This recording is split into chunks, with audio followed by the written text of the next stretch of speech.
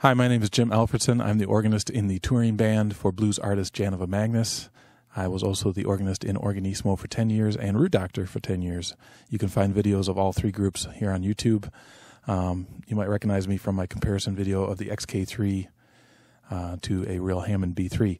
Today's video is a review of the Neo Instruments Ventilator, which is a rotary cabinet simulator. Basically, it simulates the sound of a 122 Leslie mic'd up with a stereo pair of mics on the top and a mono pair on the bottom rotor.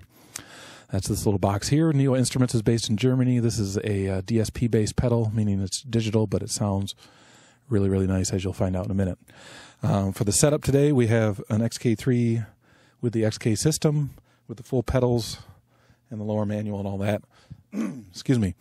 I also have a custom cable that I created for the ventilator that allows me to use the 11-pin output of the XK3, and I can, if you want to get a close-up, when I switch the Leslie, it also switches the ventilator. So I can control it from the XK3, which is pretty neat.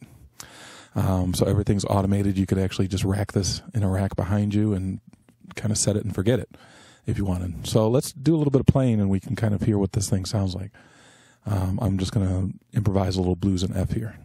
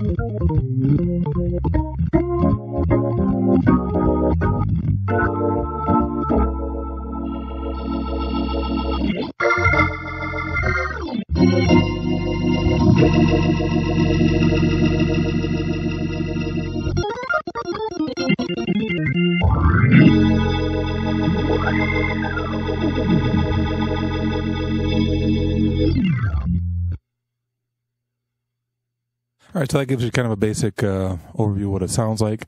If you want to do a close-up here, there's 5 controls. We have the speed of the Leslie itself. This is the acceleration of the virtual horns.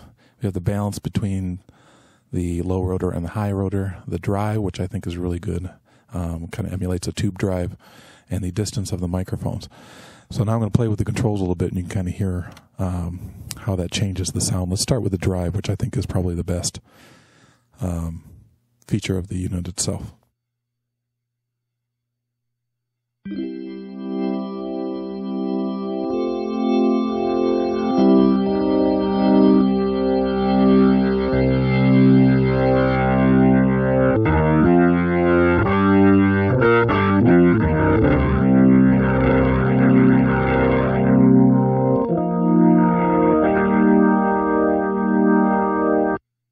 So then we have the balance between the 2 rotors, so you can kind of get more highs or more lows.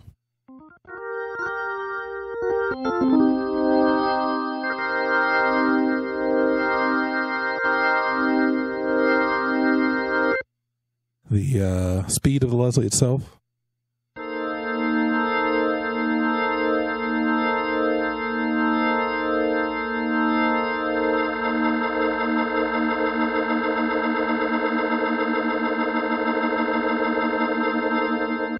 The distance of the mics.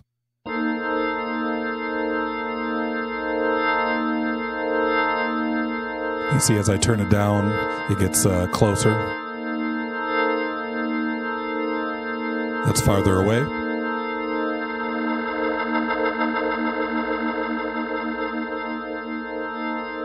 And finally, the acceleration when you hit the switch. If you bump that all the way up, it speeds up pretty quick.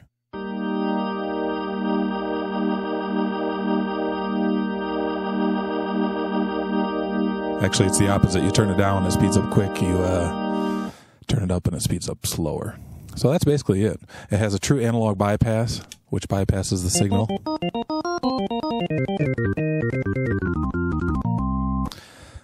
It's actually relay based, so it is a true bypass, analog bypass.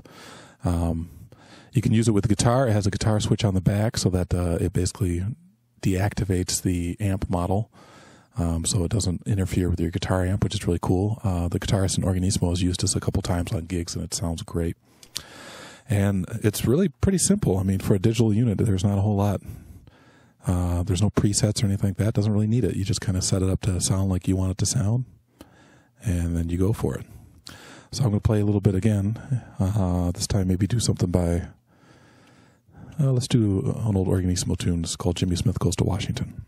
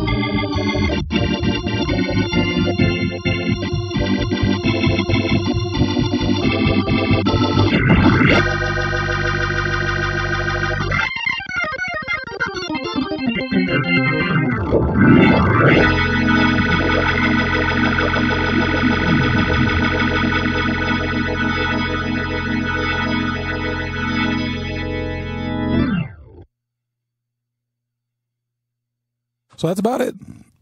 Excuse me, that's about it. I don't think there's much more to say. It's really well built. There's a full review on my website if you want to read more about it, but seeing is believing, hearing is believing. I think it sounds great. It is something that I carry with me on the road now when I'm touring with Janova Magnus, because I never know what I'm going to run into on the road.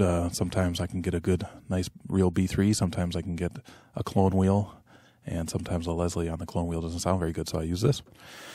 And it's really kind of helped me along on the road a couple of times where I got into a bad situation and needed something that sounded better.